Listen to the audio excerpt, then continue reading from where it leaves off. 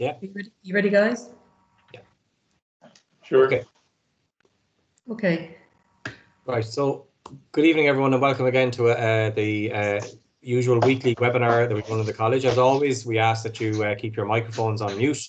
Also, turn your cameras off, unless, of course, you're happy to show us some embarrassing pictures during the talk. And we would use the chat function to send in questions, queries during the discussion. Our president, Professor Ronan, unfortunately can't join us tonight, but we are going to be hosted by our vice president, Professor Laura Vianney, and Laura will say a few words now in a second. So we have a very interesting talk tonight. The title of it is a very interesting. The chaos of the current environment is an opportunity for radical change, and it's a trauma and orthopedics perspective. And it's led by Keith Synnott, who is known to all of us, I'd imagine, and he will run the session with our guest speakers, who will be introduced by our Vice President in a second. So there's no doubt the topic is very important right now. We have unprecedented times hitting our health services, and certainly doing the things that we used to always do, which arguably never gave us the results that we were looking for anyway, is certainly not the way to go. And is it time now to make some radical changes? And it'd be interesting to see the discussion that happens here on that. And I certainly, the innovation that happens in trauma and orthopedics is fantastic, and I'm sure there's some fantastic ideas coming out there. I was tying with the thing, what would you call a gathering of more than 2 orthopedic surgeons? I'm sure there's a term for it somewhere, but we can work on that later. So for now, I'm just going to hand over to Professor Vianney, our Vice President, just to open the session. Thanks. Yeah. Good evening and welcome. Good evening and welcome, everybody. I hope you're doing well. It's a great pleasure to open this evening's webinar, which is a very good title. Chaos of the Current Environment is an opportunity for radical change, a trauma and orthopedic perspective on what we could and should do. And Mr. Keith Synnott, the National Lead for the Trauma Service, will lead a panel discussion on the opportunities for radical change in the areas of trauma and orthopaedics in the Irish Health Service.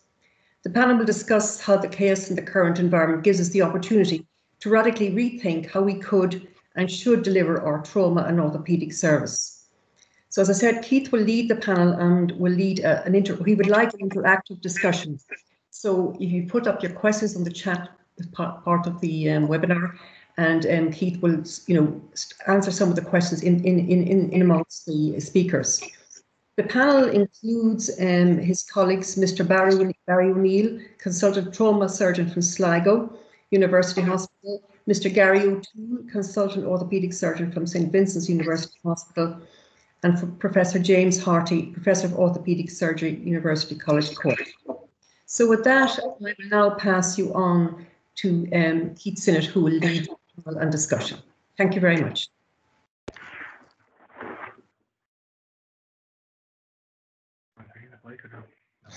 Thanks very much, Laura. I hope everybody can hear me. I'm sure someone will say something if you can't.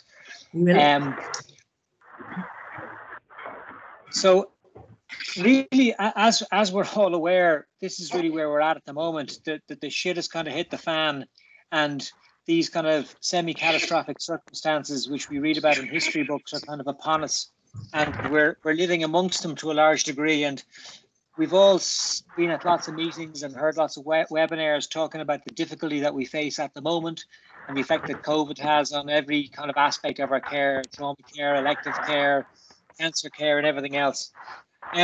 But I suppose it is reasonable, and perhaps it's an excessively optimistic way to look at this and say, well, these circumstances are an opportunity for change. Lots of stuff that doesn't happen in normal times can happen in kind of crisis times. People are willing to make decisions quickly where they weren't in the past, and we've all had the multiple meetings and things going round and round in circles trying to get anywhere. And to a large degree, this has kind of stopped. I know in the matter, people have spoken about plans to build various different things here, there, and everywhere. And with the kind of relaxation and the emergency nature of the planning regulations, there's stuff that can happen. We've all been told to try and dip into the winter initiative funding, which is kind of like Santa Claus with an enormous pot of cash to see what can happen at that. So there's lots of things happening, and it is an opportunity, I think, for us to look at changes, some of which can be very radical and some of which can kind of move what we do. So what I'd hope to do today was to kind of lead a discussion, insofar as we can in this kind of strange format, to talk about what may or may not be happening, to try and canvass a few people for ideas that they might have had. And these are people who I know have radical ideas. I had a very strange experience of asking James Harty, would he mind giving the rest of us the benefit of his opinion? And anybody who knows James would know that that was an invitation he couldn't possibly refuse. Gary and Barry, who, while they sound like a boy band, I think really what they are is representatives of different kind of orthopedics in different sides of the country, and we'll get different perspectives. So I very much look forward to hearing what people have to say. I think we should try and be interactive as we can. The chat function is there, so if people want to ask questions on the chat, we can hopefully get some discussion amongst the panel and amongst other people. It might be a small little bit difficult to moderate that, but we'll do the best that we can. Can we move on to the next slide?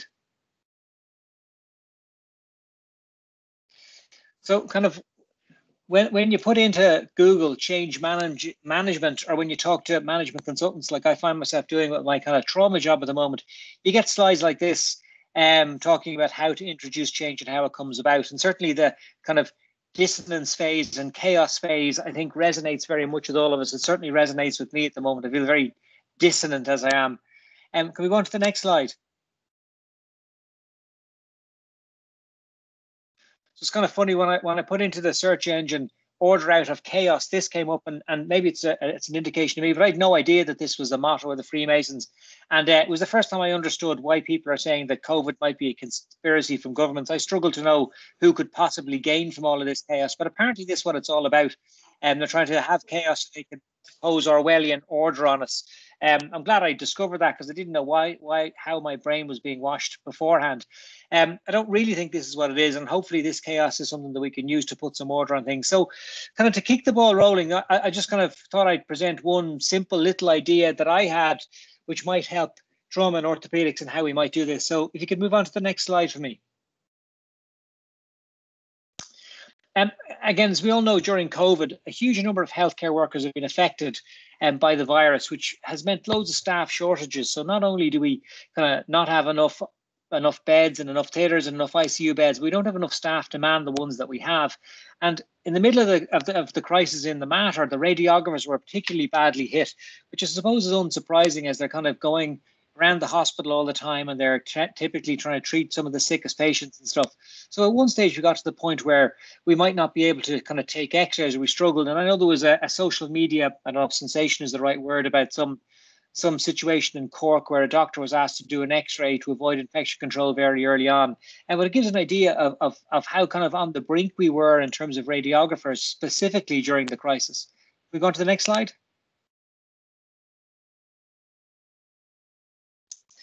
I mean, people may or may not be aware of this kind of piece of legislation, which became law in Ireland in early 2018. And it's an EU directive about who can operate x-ray machines. And certainly in the orthopedic department, it's very hard for us to avoid the temptation to push buttons on machines no matter where they are. So when we see a C-arm with a nice little shiny button, usually they're red, which is even more tempting. It's kind of hard to keep your fingers away from it, and we often get trouble for doing it. But actually, this new legislation allows doctors to use x-ray machines. And as I say, it's been there for almost 2 years now. And if this was enacted, it would free radiographers up. They'd be available to do the CT scans on the people with the bad chests, run MRI scanners, and do things which I suspect are a little bit more commensurate with their skills than what's often waiting for us to get around to getting them to take an x-ray during theatre. So I think that if we could get doctors to do this, it would reduce the amount of time that's kind of wasted for radiographers, who are a scarce resource at the best of times, and more so during COVID. Go on to the next slide. One of the things that the legislation says is that you have to have done a course to be able to do this, which is not all that surprising. You need some training in operating the machine. You need to know how to minimize radiation doses, how to measure doses, etc. And this is going to be one of the barriers. But again, during COVID, the Povertaft Hand Centre in Oswestry decided that they'd make their ionizing radiation course available online for free. So I kind of thought that I'd do it for the crack to see what it was like. And it was very interesting. It gave lots of information. And again, from a UK perspective, that's what I needed to do to enable me to use the x-ray machine. So COVID, again, gives the opportunity to run these things online, to give us the ability to operate an X-ray machine, which we all know as orthopedic surgeons will make our life a little bit easier as time goes by. Can you go on to the next slide? And when you think about this, not only is it a case that it might make life easier in theatre, but it expands other opportunities. This is a mini C-arm, which is designed to give very low doses of radiation. Sometimes they can even sit on a desktop, and they're ideal for taking X-rays of things like fingers and wrists and hands. And if a doctor could operate one of these, and you could place it in either a local injuries department or an ED, or better still, a fracture clinic, you can have patients coming in, sitting down, getting their X-ray, getting their splint, going home, without the need to come in and wait in the fracture clinic, then go and wait in the X-ray department, then come back to the fracture clinic. So it would have the effect of reducing footfall, allowing us to time appointments, and some people might be surprised with big clinics that we don't have timed appointments, and hopefully, ultimately, lead to a better outcome for patients, reduce the risk for cross-infection, and, use this opportunity that this thing has given us. So that's just one small little example that came to my mind, and I'm sure that James and Gary and Barry will have other ideas about things that can happen and how we can utilize this kind of situation as we go forward. Next slide. Again, this is a typical orthopedic way of looking at things, and this is kind of the situation that we're in. Often we find ourselves trying to plan for perfection, whereas in the current situation, sometimes you don't need to aim for perfection. Good enough is good enough. And that sometimes, I think, is an opportunity for us to bring about some of these changes that hopefully we'll speak about over the next kind of 3/4 of an hour or so. So that's it. Thanks very much.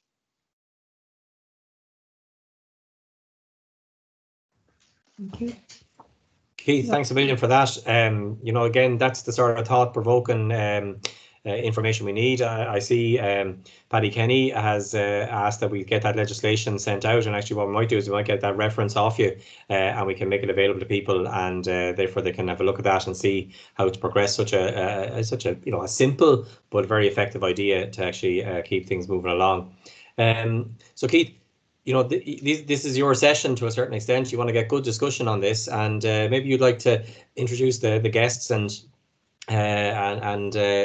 we can start bringing in some questions then as we get each guest give their perspective on things.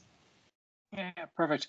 So the first person who's kindly agreed to talk is Gary O'Toole, who, well, I suppose we have a small community, so none of us really need introductions to anybody, but certainly Gary doesn't need any at all. He's all over every kind of media at the moment, I think, aren't you, Gary? Sorry, getting a little bit moment. This is probably the smallest audience you've had in the last few weeks. Thanks. Can everyone hear me? Yeah. So if you crack on, Gary. Cheers. I did make slides, so if the first slide can go up, that's fine. But Keith came to me, as he usually does, with plenty of notice many weeks ago, and told me that this was coming up. And my brief was to be brief and also to talk about things. So if you go on to the next slide, I wanted to break this up into local effects and national effects of the pandemic. The next slide, please. On the local effect of everything, and just to give you an example of what's going on in Vincent's, all of our trauma was transplanted to St. Vincent's Private Hospital as the private hospitals were taken over, and that included our ancillary staff and our equipment. The transport of patients was initially considered to be a challenge, but that was very easily managed by our portering staff, and we moved all theatre overnight. Actually, we had one theatre in the private hospital that we had access to all day, every day, no matter what the pressure was from elsewhere in any other surgical specialty. And we had flexible hours, which made a huge difference to our management of the trauma. In other words, we weren't being hit at 3:30 every single day, being told that we can't send for the last case. So it was a remarkable amount of cooperation by everybody. And we'd often send for the last patient, and this will give James a heart attack, but often after 7 o'clock at night, James, we were sending for patients on our trauma list. But we managed to get through all our trauma on a day-to-day basis with very few rollovers. And we had numerous obstacles to overcome at the time, because all our ancillary staff that were in the private were also consumed. Since moving back then to the university hospital, the staff that we relied upon that were there in the private hospital to help with turnover, cleaning theatres, etc., have been diluted. And the ICU demands that we keep initially 2 theatres available for a COVID pandemic second spike meant that we only had 7 theatres to work with rather than our 9. Now our COVID testing is our major downfall. We used to get away with only having a COVID questionnaire, and if they ticked all the right boxes on the COVID questionnaire, they were fine. But now they have to have a negative COVID test. So you come in with your fractured ankle, you need a negative COVID test before you have a free pass to go to theatre. Our major problem now is that our COVID testing runs in the laboratory are done at 9 a.m. and again at 2 p.m. So you can immediately see the problem that if someone comes in at 3 p.m. in the afternoon and needs a COVID test, they can't get the COVID test till 9 a.m. the following morning, which means that they can't come to theatre before 1 p.m. when the results start coming back. So we have now found that we have downtime in our trauma theatres where there's nobody ready and nobody with a negative COVID swab. 3 hours last Friday, 3 hours on Monday lost waiting for swab results, and this is going to be the new norm. I think the solution to that then is quite obvious to me, is that you run 2 COVID tests, one at 9 a.m., one at 9 p.m. So you catch the majority of patients that might be first or second on the list the next day. But unfortunately, we are a slave to our microbiology masters at the moment, and they will not run a second load of tests after 3 p.m. in the afternoon. And the fast tests are now not available to us in Vincent's. Our outpatient clinic on a local setting was absorbed by the emergency department as they needed extra facilities. Our outpatients was moved from where we normally are, adjacent to the emergency department, up into the first floor, away from the radiology department. So our patients had to come up, check in on the first floor, go down to the ground floor, get their x-rays, come back up to the first floor. So there was an awful lot of internal transport problems for us during the COVID. Ironically, our facilities in the temporary facility were better from my point of view, insofar as that there was many more private rooms for consultations rather than, those of you who might know Vincent's, they're just a curtain around 5 bays, so everybody can hear everything that's going on. So from a cancer point of view and breaking bad news point of view, it was much more private than it was downstairs. So it was, in my opinion, an opportunity for the emergency department to expand their footprint within the hospital, but to the detriment of the orthopaedic department. We still haven't got our 50% of our outpatients clinic back, although we've moved downstairs. There's no facility to stay socially distanced within the outpatient facility. And there's no private rooms anymore for private consultations with patients who are coming to see us with potential cancer or life-threatening problems. We have not seen any elective patients, the majority of us, since the start of this COVID problem. And I'm getting so bored in my orthopedic outpatients clinic now that I've started to trickle some of them back in a manner so that you might have 1 or 2 in the outpatients clinic at the same time. So if you can go to the next slide too. Next slide. On a national level, I'm responsible for the appendicular sarcoma service along with my colleague, Mr. Alan Malloy, and Vincent's are responsible, and they're the hub of the hub and spoke model that the appendicular sarcoma service is built on. It has to be said that during the COVID pandemic, I moved all my tumour service out of St. Vincent's University Hospital into Kappa National Orthopaedic Hospital, and kind of flying without a safety net, because a lot of these are large vascular tumours that it's nice to have a vascular surgeon in theatre down the corridor from you. But we got away with it and we did very, very well. I personally had 23 consecutive lists with tumour patients on them in Kappa Hospital. Mr. Malloy had 16 consecutive lists with tumour patients. And Mr. Malloy, you have to understand, also does tumour work out in Crumlin, which didn't seem to be affected as much by the COVID pandemic. And there was no decrease in referral numbers throughout the pandemic, and only one patient that was, in inverted commas, mismanaged as a result of the COVID crisis in an outside institution.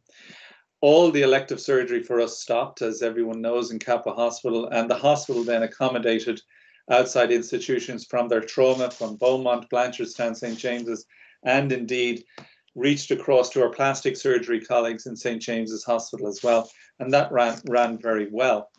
To me, this highlighted the absolute unparalleled flexibility that exists within Kappa Hospital to deal with this pandemic, and to adapt and to allow people to come into the hospital that previously didn't have access to the hospital.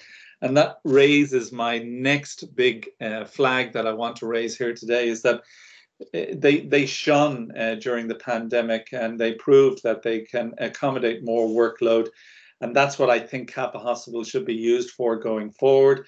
I've moved my tumour work back into St. Vincent's, but I cannot possibly see for the life of me why Kappa can't be extended as an elective facility to centres that want to use it on an elective basis. I'm talking about my colleagues in Tally University Hospital, Navan Hospital, Drogheda Hospital, that might want to come in and do some work down in Kappa Hospital on an ad hoc or on an official basis, because I think Kappa has the capacity to do that.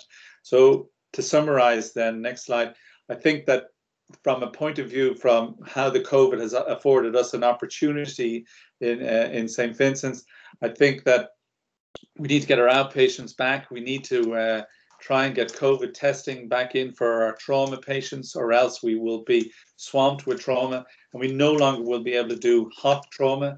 All trauma then will go 24 hours to 36 hours after the trauma has occurred.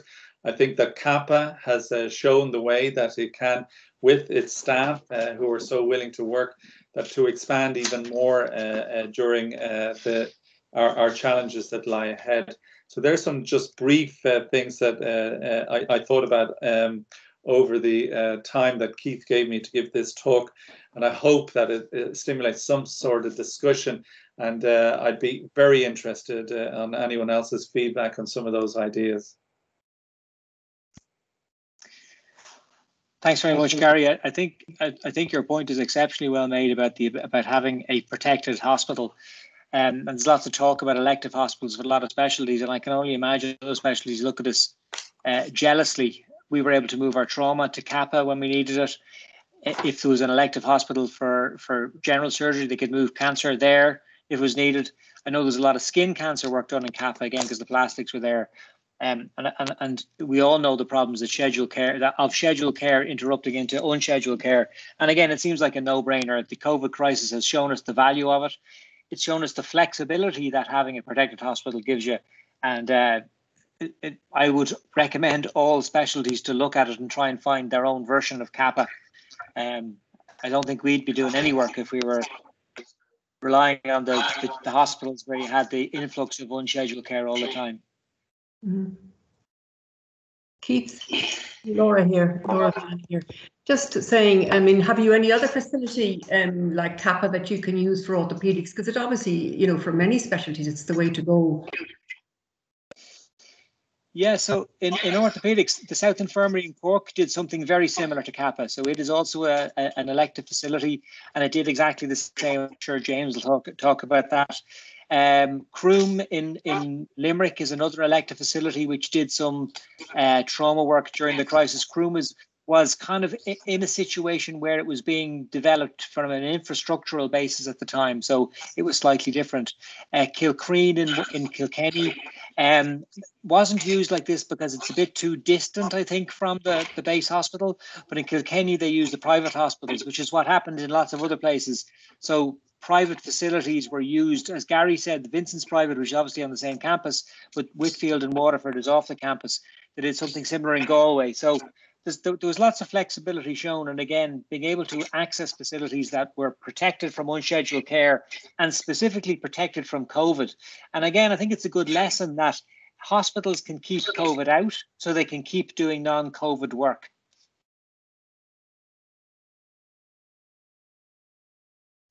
So what I might do is ask Barry from Sligo to give us some thoughts that he might have. Obviously, it's a slightly different perspective. And I like the fact that, like, well, no, I was going to say I have got a shirt on, but I've also got shorts on. So I like this format where you can present like this. And I like that Barry is eschewing even the shirt.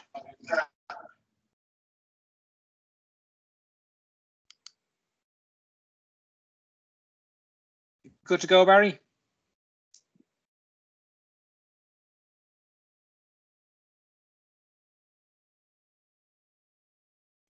Barry seems to have frozen. Seems he's frozen, yeah.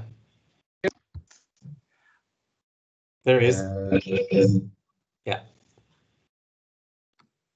Can you hear anything? Yes, Barry, we can hear you. Echoey. Oh, you can hear me now. Sorry. No, Keith, the reason I'm in this gear is I actually just ran in the door.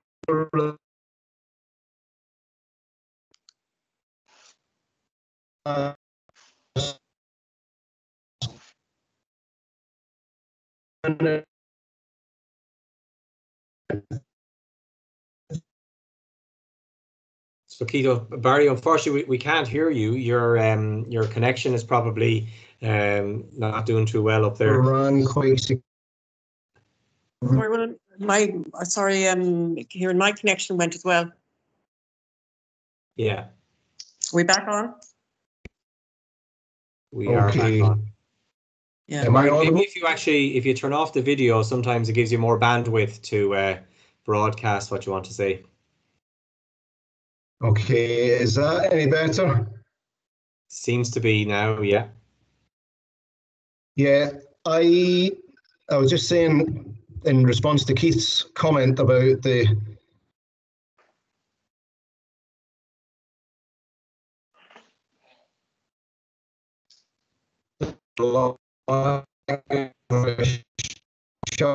etc. The list overran quite significantly. I just want to go back to the point that Keith was making about radiographers and about orthopaedic surgeons using the mini C-arm. My predecessor here in Sligo was trying to establish that himself for the last, according to him anyway, by they didn't want to give up that responsibility to us. I'm sorry, Barry. It's interesting. Barry, maybe if you log off and come back in again, it might work. Yeah. I wonder. Yeah. I see James is there. I wonder what might James, you skip ahead of Barry while Barry's trying to address his connection issues. We've all seen this on RTE where they say bad line there. We'll come back to Tommy now in a minute, as they say. So yeah, I'm moving on to a new guest. It'd be a good idea. Great. Okay. Yeah. So hi everybody. So James Harty is my name. I'm one of the orthopaedic surgeons down in Cork. Has somebody got my slides there? Okay, cool. So as per Gary, Keith rang me on Friday night last week and said, "What are you doing next Wednesday?" And I got a few days to look at this, given that maybe a day or two more than Gary, but not much in a busy working week. So what I tried to put together was a scenario for people as to what the situation is down here in Cork, a couple of things that we did during COVID, and a couple of things that we would propose would be good things to do on the basis of the ability to change as quickly as people have been doing lately. Sorry, one sec, there's a trolley going past me here. So can you go to the next slide? So just so people know, orthopaedic trauma has been pretty busy, and it looks like in the next couple of years it's going to get even busier.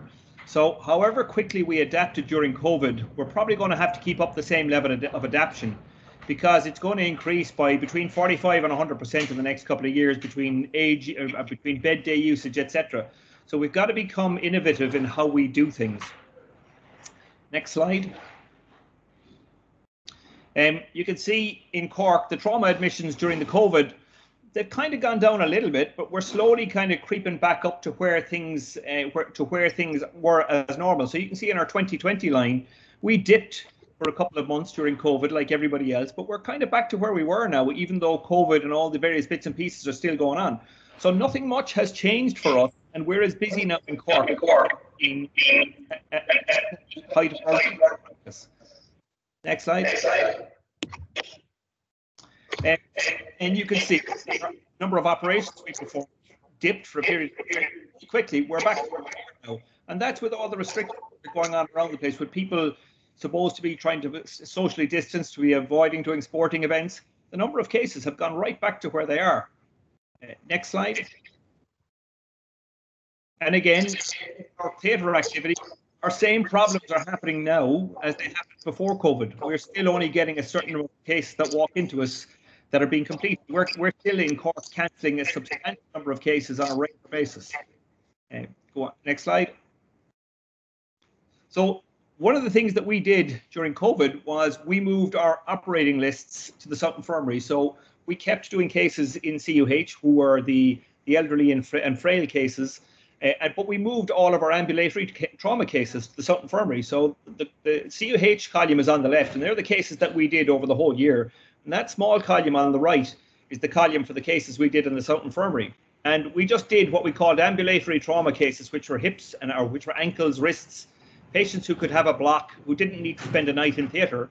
And we transferred those all out of CUH and we did them in the South Infirmary. And you can see that even in the middle of the COVID, we were still getting a substantial number of cancellations for these patients. But for the ambulatory trauma patients that we moved out, our cancellation rate was down to about 5%. And that was really only due to a little, the volume of cases on a particular day. But by being innovative and moving our ambulatory trauma cases out to a dedicated ambulatory trauma theatre, we were able to get our cancellation rate down for those cases to less than 5%. And we were able to reduce the number of cancellations we had in CUH. And we're running currently at about 35% cancellation rate. And in high summer at the moment, because all our services have moved back to CUH again, we're now up to about 55% cancellation rate for our trauma cases in CUH. So by being innovative, we can get all of these ambulatory cases out into a regular theatre, which is dedicated for these patients, with a dedicated anaesthetic team, dedicated ambulatory trauma team, and get these cases done. They'll reduce down the number of bed days that you'd use in a hospital. Next slide. We reckon that we've got about 1,900 bed days that are being lost in CUH every year because of cancellations. So just using this simple model, we'll get a substantial number of those gone. Even if you look at our hip fractures, again, they've not changed. The numbers have been pretty much as they were all the way along. And again, go on to the next slide. And despite everything, with all these problems with hip fractures, we're still only hitting about 50% of our tariffs for hip fractures down in Cork. So if we were able to get all of these ambulatory cases out to a trauma theatre, a lot of these hip fracture cases that actually have a problem with theatre access would now get done within the Blue Book period. So just by being innovative in one area, you have a knock-on effect in multiple areas. Next slide. You can see that in Cork with hip fractures, we actually cancel about 46% of our hip fractures, which do not get done within the 48-hour period. And the national average for that's about 16%. So again, very clear argument for us to go and do an ambulatory trauma theatre somewhere else that'll free up this space, that get these cases done elsewhere. Next slide. This is again showing how once they get into hospital, they actually get really well treated. But again, the problem is the bottleneck is at the gateway of theatre, not having enough theatre access and getting in to do them. So we hit the Blue Book standards for everything which is standard 4, 5, 6, and 7, but 1, 2, and 3, we don't even come close. Next slide. Can you go to the next slide, please? And again, if we get them into hospital, we actually manage to get them out of hospital faster than most units. So we can get them out of hospital a day or two more than everybody else in Cork because we have a very good orthogeriatrician working with us. And again, that's something that if the hospital can increase the number of ancillary staff because you're saving those bed days, you should be able to get extra staff in to get those other patients moved through quicker. Can you go to the next slide? So the solution for the trauma service in Cork is that we would suggest that every trauma case around the country should now go to an ambulatory trauma theatre. all patients should be done under a block anesthesia. They shouldn't have a post-operative admission unless there is a need for it specifically. And if they have a nurse-led follow-up, the patients can be telephoned that evening, they can be followed up, and then they can be reviewed back in the orthopaedic fracture clinic. So you're reducing the number of patients who are in the hospital. You're reducing the number of cases that are having an overnight stay. Sorry, there's a printer going off here. Can you go to the next slide?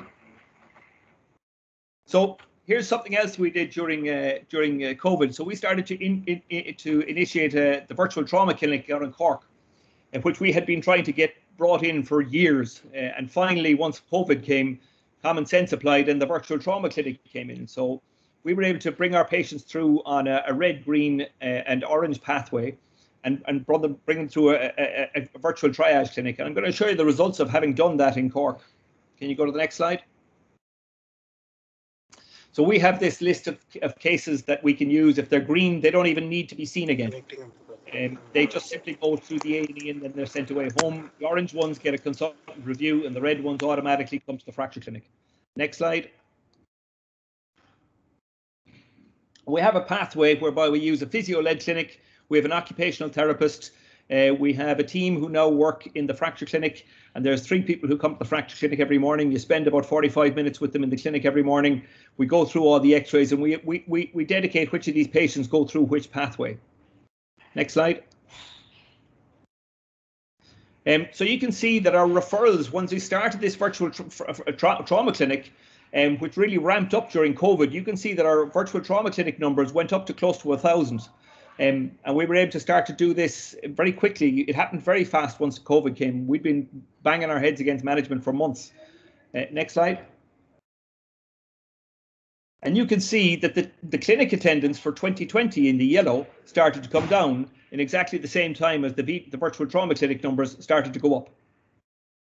So again, by being innovative, without much change, very little cost, we were able to make a significant difference to the number of patients coming through into our COVID clinics, and therefore reducing all this interface with COVID. Next slide again. So again, this is just showing the actual numbers. Next slide again. Again, you can see that in the number of cases that we had, we've discharged actually 60% of cases from the virtual trauma clinic in Cork now, since we started the virtual trauma clinic in March. So up to 60% of cases are now not being seen, having been referred through A&E. Next slide again. This is just a pattern of where these patients go. A certain percentage of them come to the clinic. Some of them go to a physio clinic. Some of them go to a nurse-led clinic. Some of them are referred to OTs, and then we have a certain percentage of inappropriate referrals. Next slide again. So if you innovate with this clinic, you can actually make significant cost savings. So we've been able to work out our cost savings in our clinic here in Cork. And we estimate in the 6 months that we've been running the virtual trauma clinic that we've actually had a cost saving of about 800,000 for the service. And that's only in 6 months. And that's on ancillary costs like clerical staff, like paper costs, like fracture clinic costs, like plaster room costs. So by being innovative, we've substantially saved the hospital money. And if you can save that kind of money for one thing, you can divert it into other parts of your service. Next slide. So if you go and look at our elective service, again, in Cork, we have the same problem as everybody else. Orthopaedics is nationally a massive, it's the worst outpatient waiting list in the country. Again, go to the next slide. And again, if you come to Cork in the South Infirmary where we have our elective work, again, the same thing happened. Now, one of the things that happened for us in the COVID is we were like everybody else. They shut down our elective work. But actually what happened for us is that some of the private hospitals in Cork opened up, and I actually ended up doing about 10 or 12 elective lists in the South Infirmary. I got about 50 cases off my elective list starting in about April, end of April, once the lockdown started to ease. I was able to get about 50 cases done in private hospitals rather than in the public hospital, because that's where my ambulatory trauma was going. So by being flexible and be able to move public work to private institutions, and I went there doing public work, which I wasn't doing NTPF work for, I was very quickly able to do a number of cases, get my waiting list down. Next slide. And as you can see, the waiting lists around the country are huge.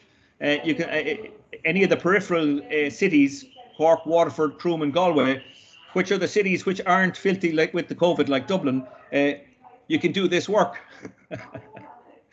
So next slide.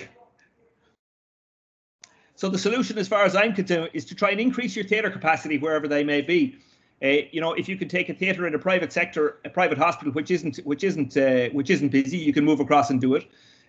Certainly, you need to increase the number of surgeons. You have to do it. And at the moment, we're trying to get a number of cases done. And I think that trying to get moving cases towards day case joint replacement around the country would be a substantial benefit for this. Because again, if you're getting patients down to day case joint replacement, you're reducing their interactions with COVID patients, you're reducing the overnight stay, you're reducing the overall burden on the system, although not everybody is suitable for this. Next slide.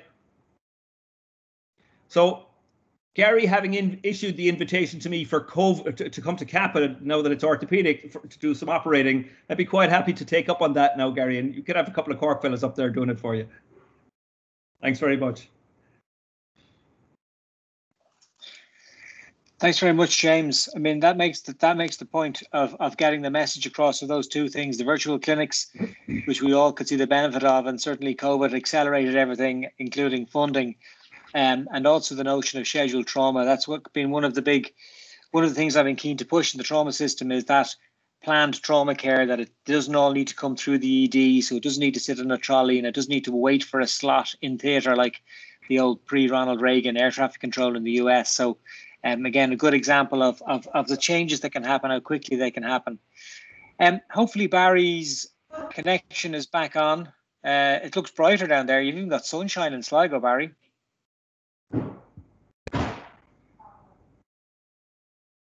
How is that? Is that better? Yep, think so. Yeah, sorry, I moved out of this room initially because the sun was glaring in behind me, but obviously the internet isn't as good in the other room. Am I still coming through clear? It keeps coming up that somebody in the meeting is muting me. That's not the case, obviously.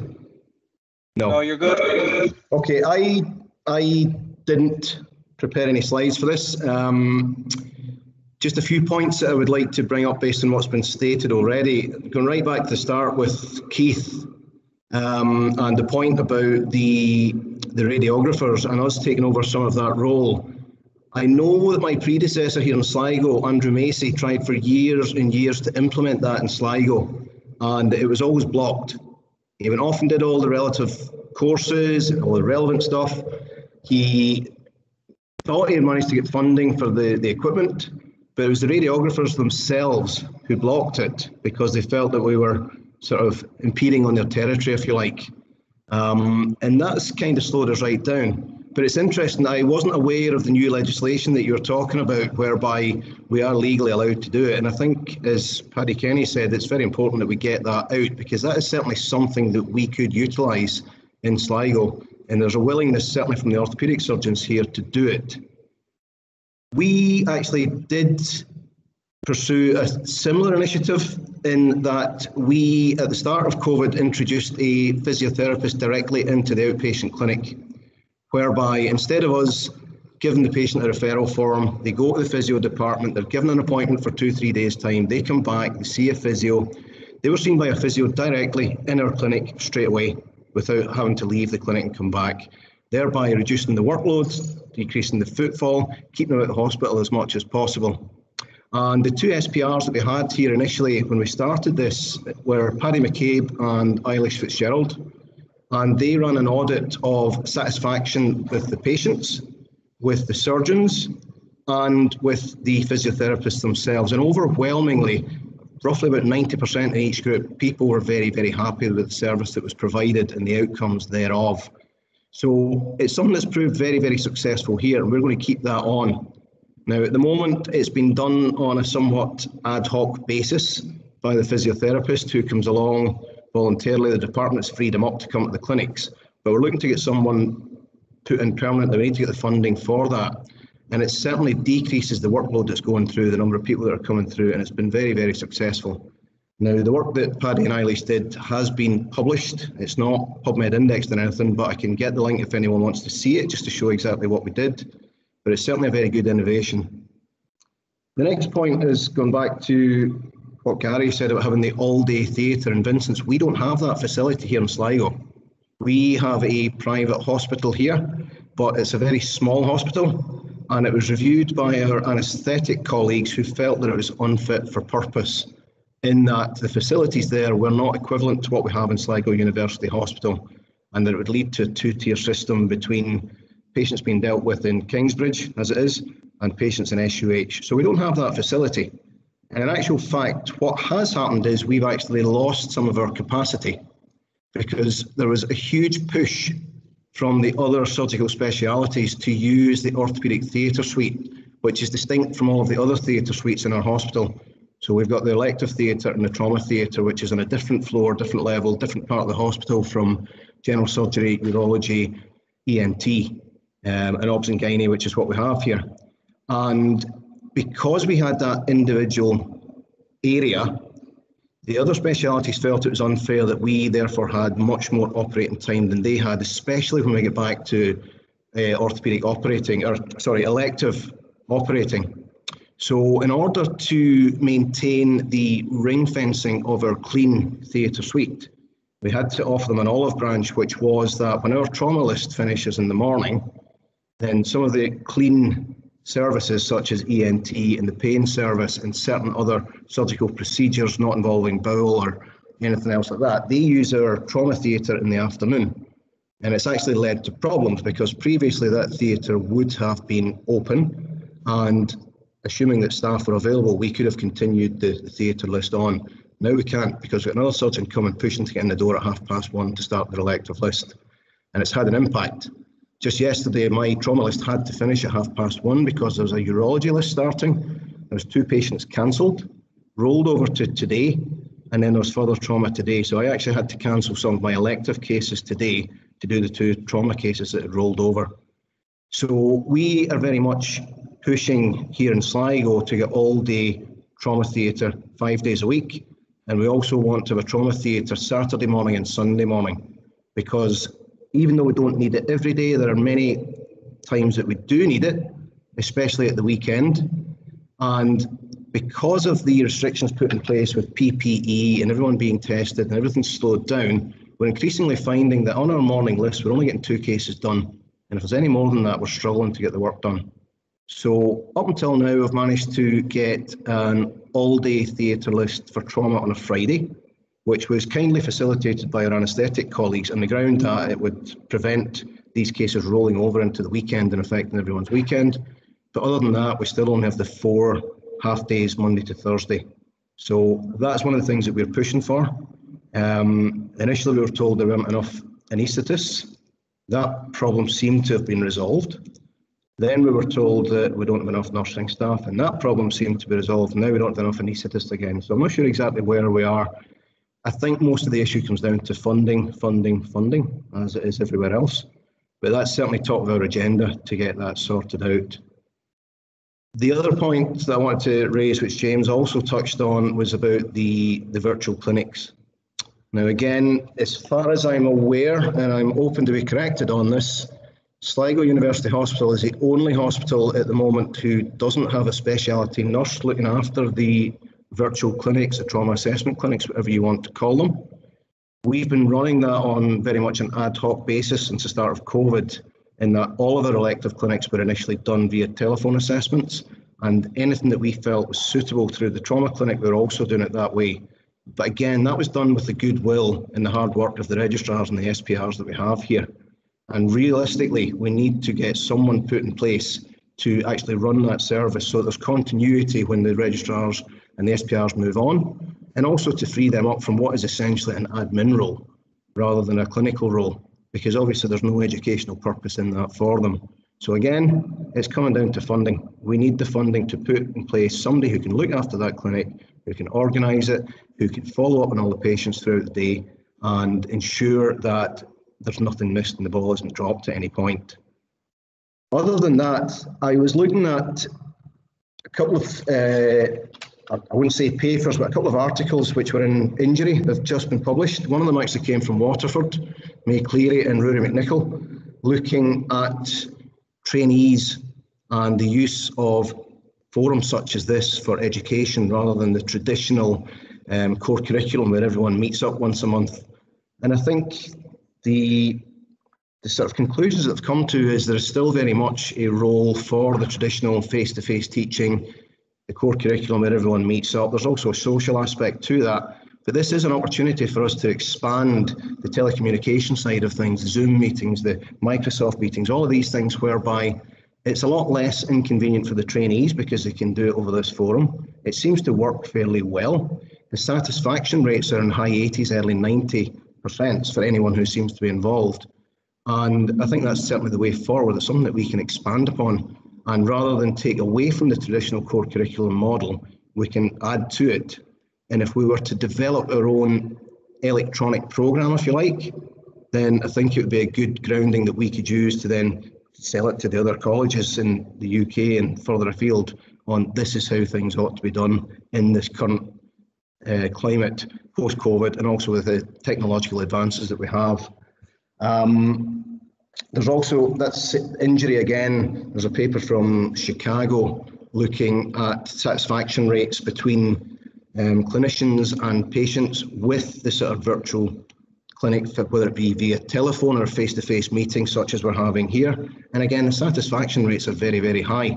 So this, I feel, is definitely an opportunity for us to embrace the technology that we now have, to cut down on the number of people who are having to come into hospital to be seen on a face-to-face basis, to allow people to have their consultation done in 5-10 minutes, if you like, from the comfort of their own home, as opposed to having to travelling to the hospital, wait in the waiting room, travel home, maybe 2 or 3 hours gone out of their day. And there's certainly scope there for all of us to drive that, to implement it. And let's say the papers that we have here have shown that there is a huge amount of success in it, and patients and physicians generally seem to be very happy with the outcomes.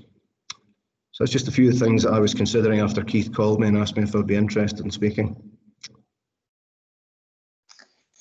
Thanks very much, Barry, and thanks, Gary and James as well. I mean, I think if I was to summarise what everybody has said, is that when given the opportunity to innovate and to try and improve, streamline and make patient care more efficient, people have stepped up to the mark and done it in lots of different ways. Not only have patients benefited, they've benefited during stressful times, and as James kind of alluded to, there's been money savings as well.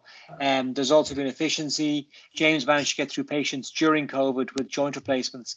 And I think that's an important lesson. And I'd like people to think about that if we're given the opportunity to make a difference, and somebody asked me yesterday about, what facilitates change and what facilitates it.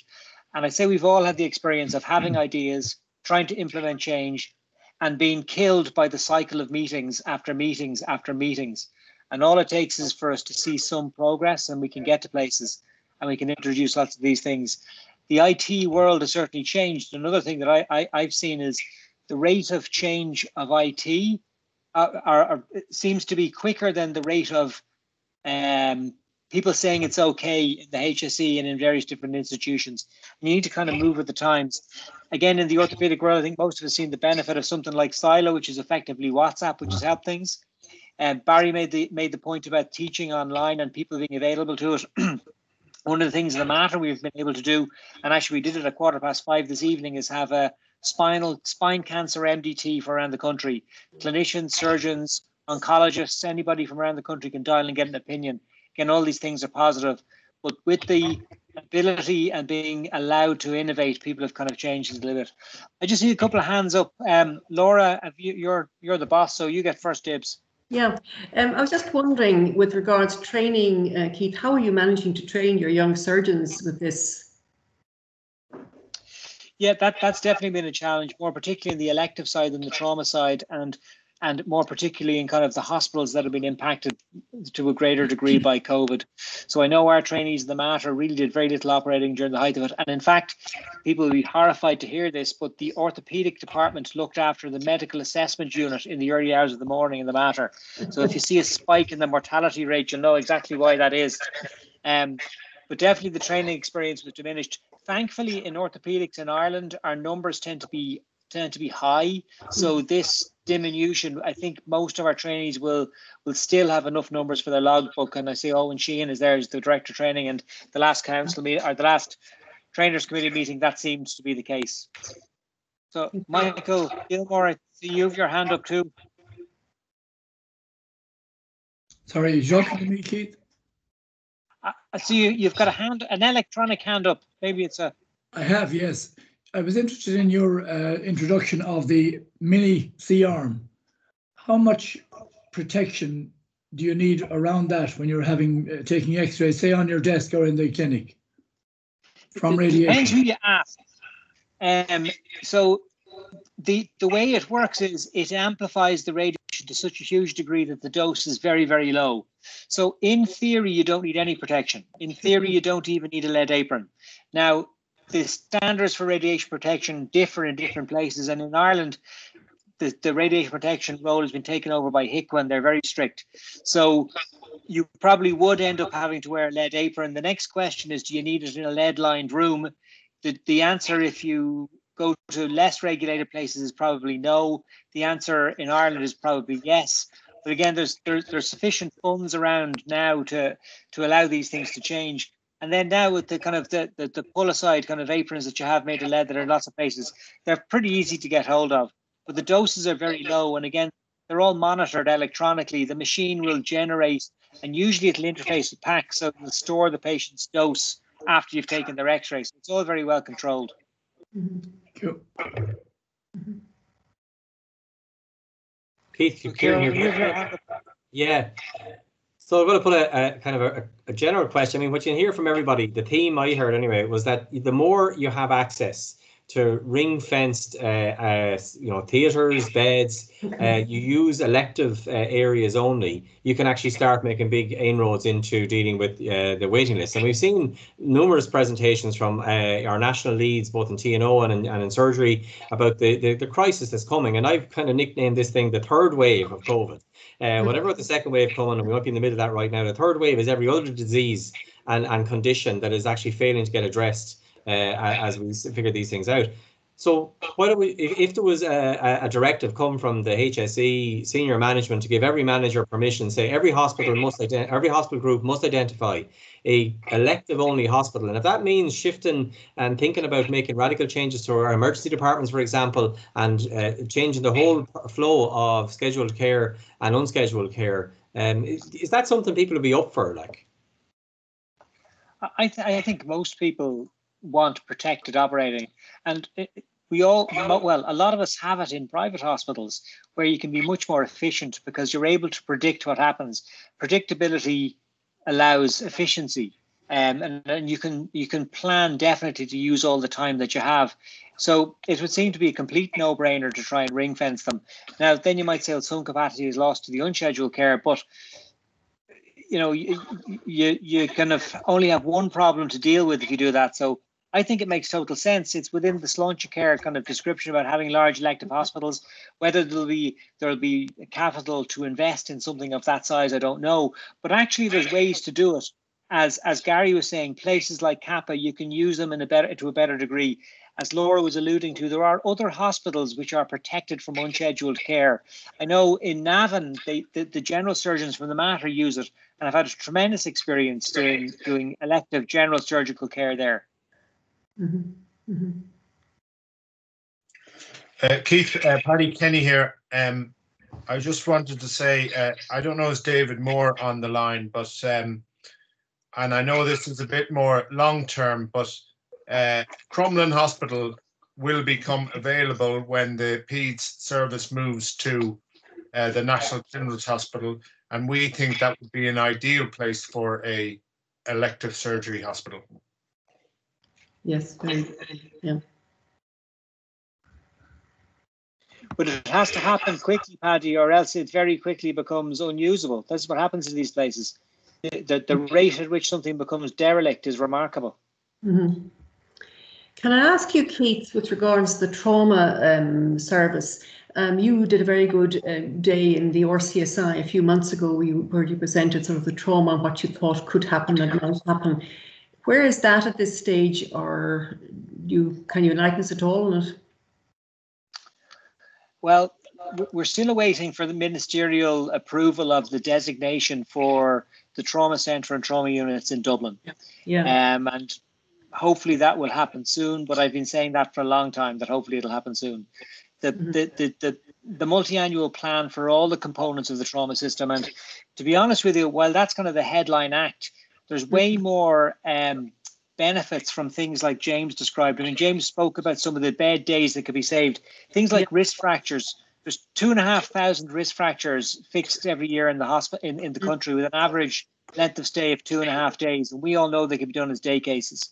So things like the planned trauma care, things like injury units, again, with COVID, the desire to keep people out of the EDs where they can get cross-infection is high. So promoting injury units, because an awful lot of the stuff that we see doesn't need to go to an ED, and moving things off-site.